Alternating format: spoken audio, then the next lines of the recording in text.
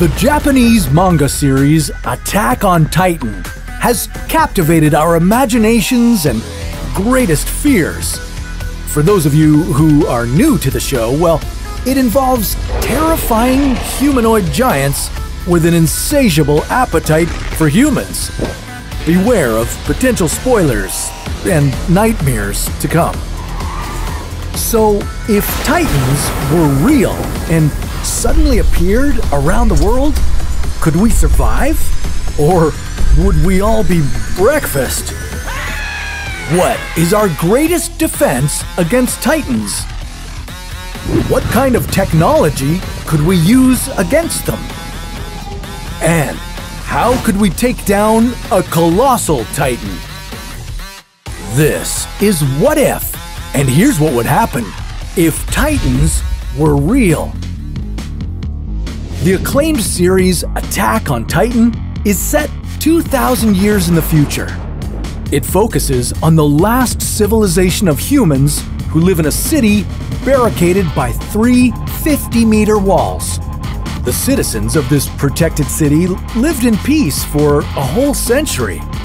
Then, one fateful day, a colossal Titan breached the wall.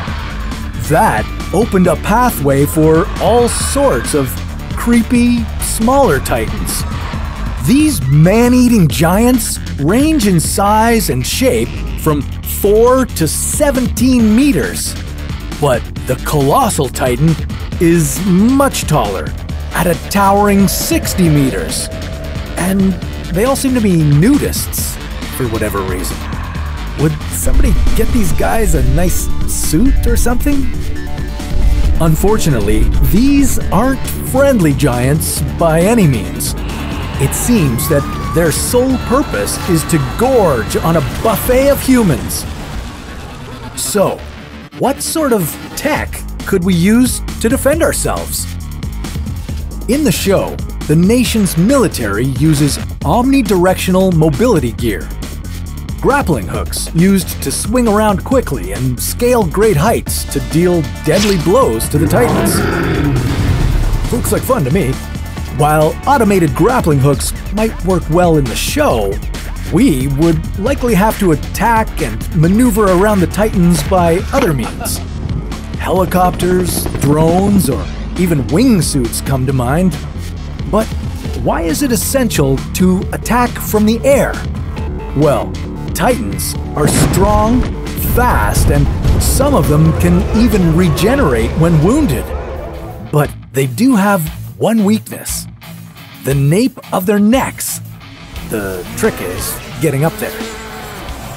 But couldn't we just nuke them all and be done with? Whoa now, don't press that red button just yet.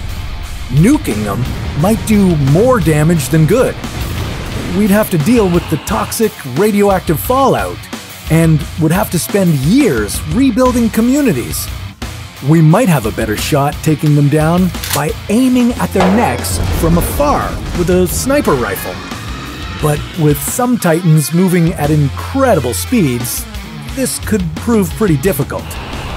Having the foresight to evacuate before a disaster is usually your best bet at survival. For most school children in the United States, following the protocols for an active shooter could save lives. This involves hiding, locking, or barricading any doors, silencing phones, and staying low and quiet. While this might work in the short term, Titans are known to smash through buildings with ease. So you might want to increase your home insurance premiums ahead of time. If you live in the city, you should try to head deep underground. You could take refuge in a subway station like Washington Heights, which lies 55 meters below New York. Or if you've got $15 million lying around, maybe you could buy a subterranean bunker, like this one in Kansas. It's 15 stories deep and can hold 75 people for a maximum of 5 years. If all else fails, we could call for an aerial attack from the military, using drones or fighter jets.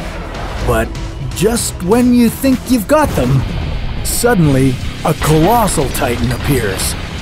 These titans are much larger and release explosive energy and heat when they form, destroying and killing anything within the blast radius. And to top it off, they emit steam as hot as lava at around 602 degrees. So you'll need a protective suit if you're getting close to these behemoths. These colossal titans are also known as Titan shifters. They are humans that have transformed into ugly, steamy, muscly giants. The only way to kill this breed of titan is to pull the human host out of their necks, which is easier said than done. If we can't take them all down from the air or with snipers, we could try to block the sun temporarily. Titans get all their energy from sunlight. This could kill two birds with one stone and slow down global warming too. If this tires them out enough, then maybe we could strap them down with ropes and attack them more effectively. While we might stand a chance with this strategy, what if other giant creatures showed up out of the blue?